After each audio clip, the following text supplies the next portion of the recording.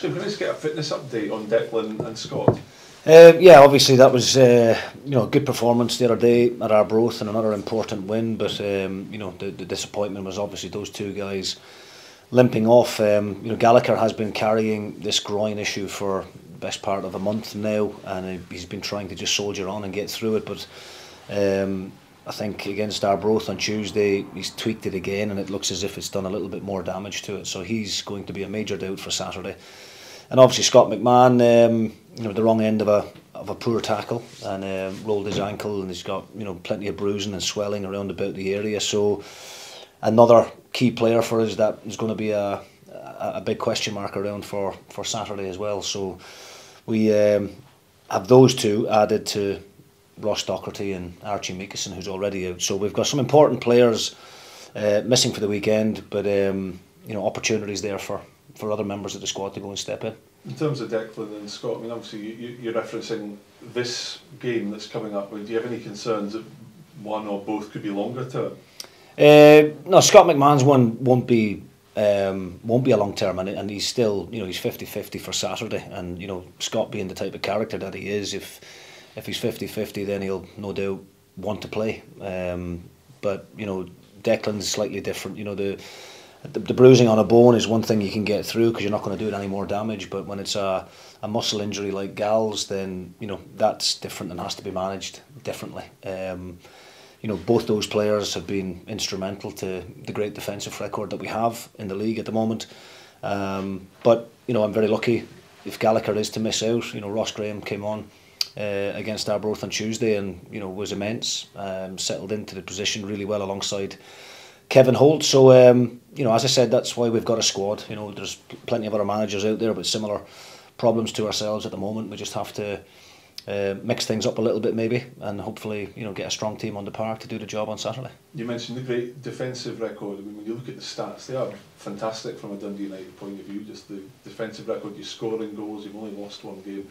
I guess in any other championship season, this would be a Dundee United team that would be streaking clear at the top, but you're not. Wraith are obviously up there at the moment. I mean, is that a source of frustration when you look at these incredible stats that you're pulling together, yet there's still a team above you? Yeah, listen, I think it's very entertaining for the league, and I think it shows the high quality and the great performances that Wraith Rovers have managed to put in as well. I think it's it's good for the competition. Of course, I'd love to be 10-15 points clear at the top, and things to be a lot easier. But I do think it's makes the whole thing more exciting and more entertaining for everybody to be a part of. I think in other seasons gone by, I think the average points total to win the league is kind of mid-60s. We're sitting on 41, I think, already, only halfway through the season. So, I would imagine it's going to take a lot more than that this season to get the job done. But look, we've just got to focus on what we can do. As you said there, we've only lost one game in 18. 7 goals conceded in that time. I think you'd be hard pushed to find another team out there in any league, and let alone UK, probably Europe, that's got a better defensive record at the halfway point in the season, and scoring goals as well. So we're very, very pleased. We're satisfied with what we're doing right now. As it stands, we're playing well, but we are only at that halfway point. We have to make sure we keep pushing, keep trying to improve daily on the training pitch, and we've got to keep picking up those results, because it doesn't look like Wraith Rovers are going to go away anytime soon. And you mentioned at the halfway point, you've played half your games, you've just ticked into a new year. Just generally, how do you assess how you're placed at the moment? Look, I think we are probably where everybody would expect us to be. I think I said that a few weeks ago. Of course, we'd love to be top of the league, but credit to Wraith. Okay, they've got a game in hand on us at the moment, and if we were to win that game, then we would go back onto the top of the table. But I think it's been a really good first half of the campaign. I think the goals, I think we've scored the most goals in the league. As I said, we've got the best defensive record.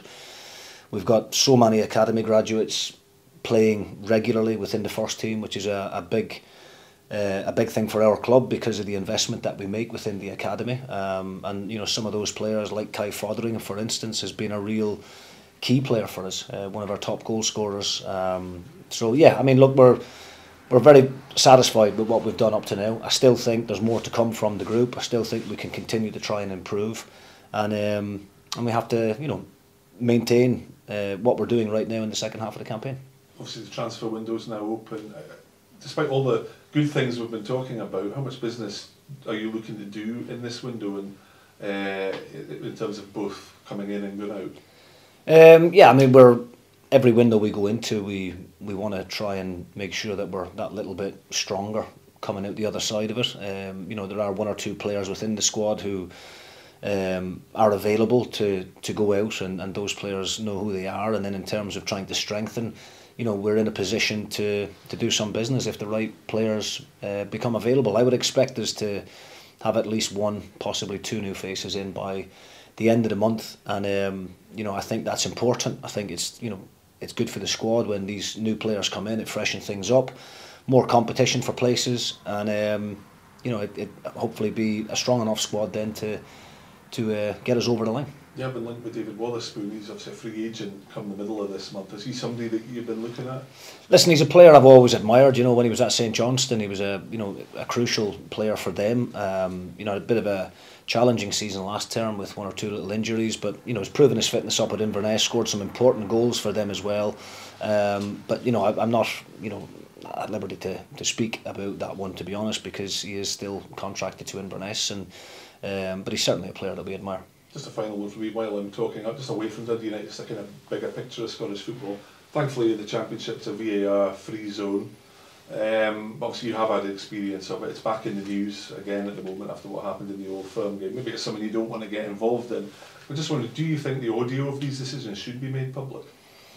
Listen, it's not something that affects us, as you said. And I don't want to try and dodge the question, but I've got myself into trouble in the past for interfering with things that are probably none of my business. So, listen, there's been one or two decisions that have went against us this year that had there been VAR, then we might have had a few more points on the board, because there's certainly a penalty at Hampden we feel we should have had against Queen's Park in the 0-0. But look, it's not something that I'm overly concerned about. I have enjoyed not having that distraction, not having those stoppages in play in the Championship has actually been quite a breath of fresh air, to be honest with you. And I think I'll try and swerve it a little bit and let the Premier League managers make comments on what they feel is right and what's wrong, because it's not something that concerns us. Very wise. Thank you. Jim, obviously Tyson mentioned David Watherspoon. Another name that's been kicking about, Simon Murray, that's obviously from the area.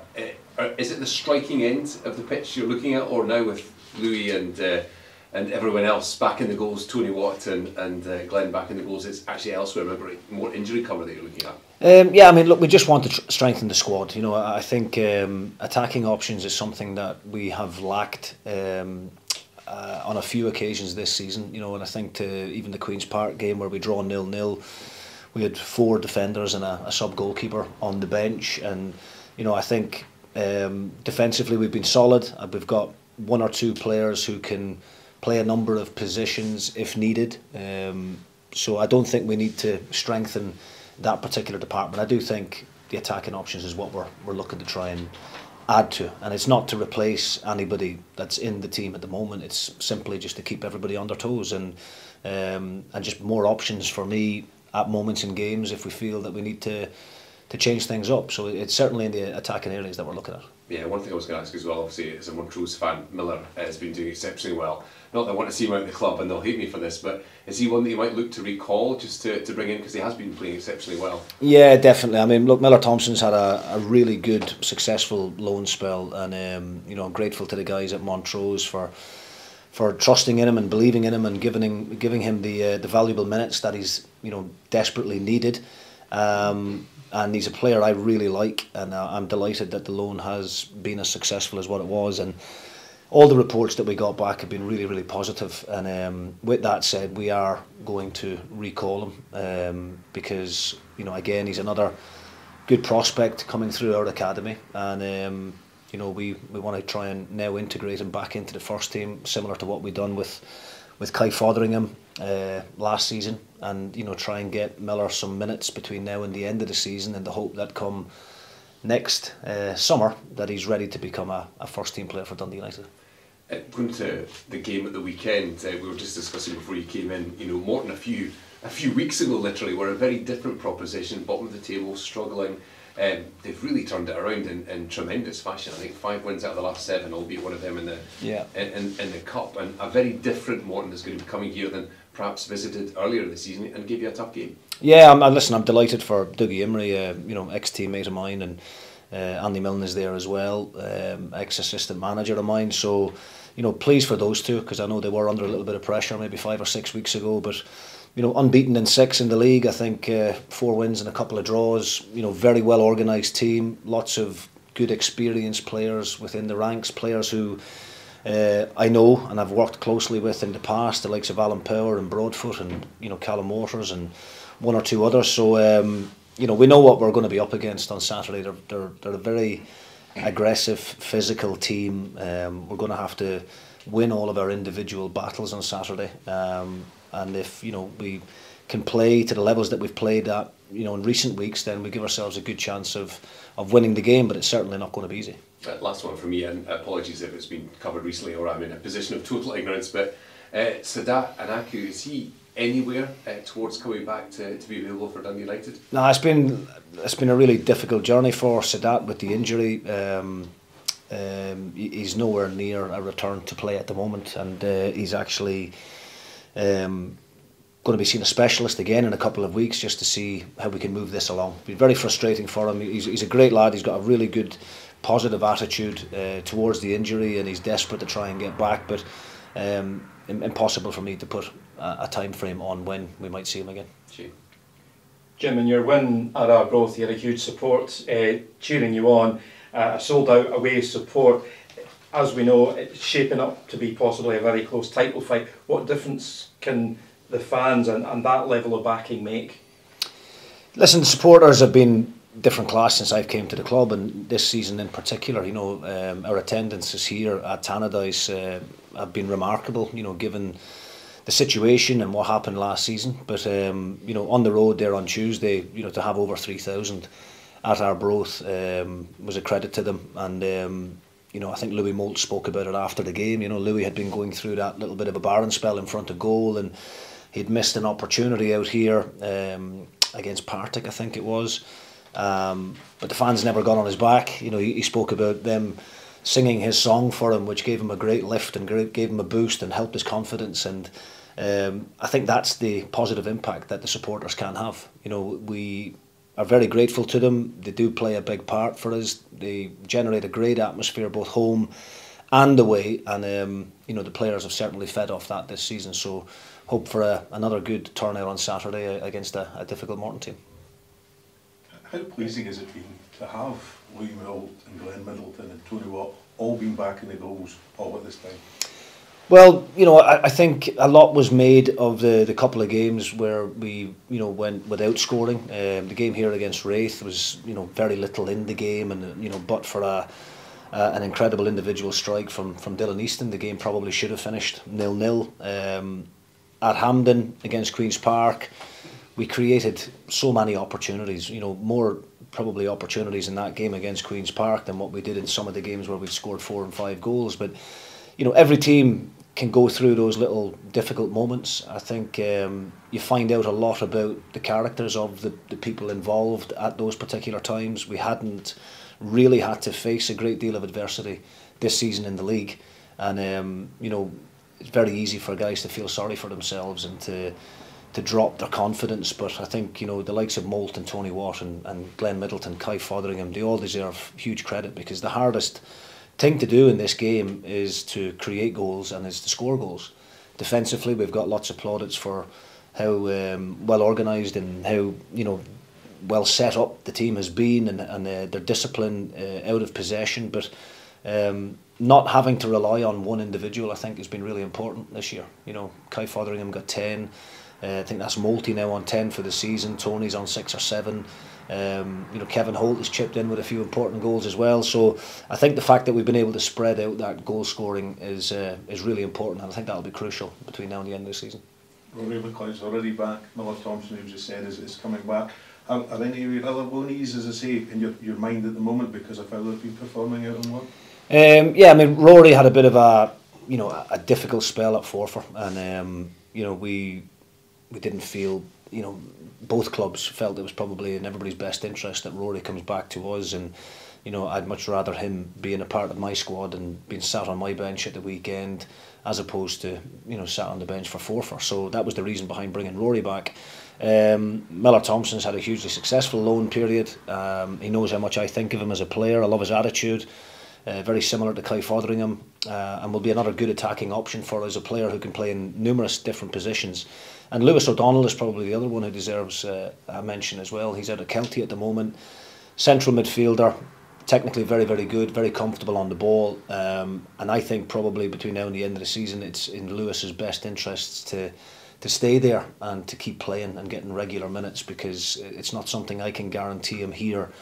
Once we've got everybody back fit, you know, we'll have a very strong competitive midfield with the likes of Docherty coming back, Meekison coming back, Glass, Mockery, Tilson and Sibbald. So I think it's in Lewis's best interest to stay out and keep developing and keep learning the game. Yeah, so I think that's where we're at.